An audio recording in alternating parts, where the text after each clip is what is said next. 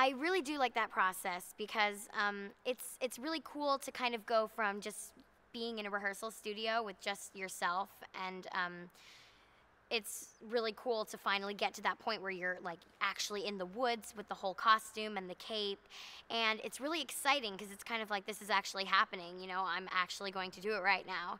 And the sets and the costumes are so cool that it's really believable to actually say like, oh, I'm walking in the woods and I'm scared, because they really make it really scary, and really, I mean, it's amazing. It's gonna turn out, it's gonna be so beautiful. I'm so excited to see how it's gonna turn out in the end.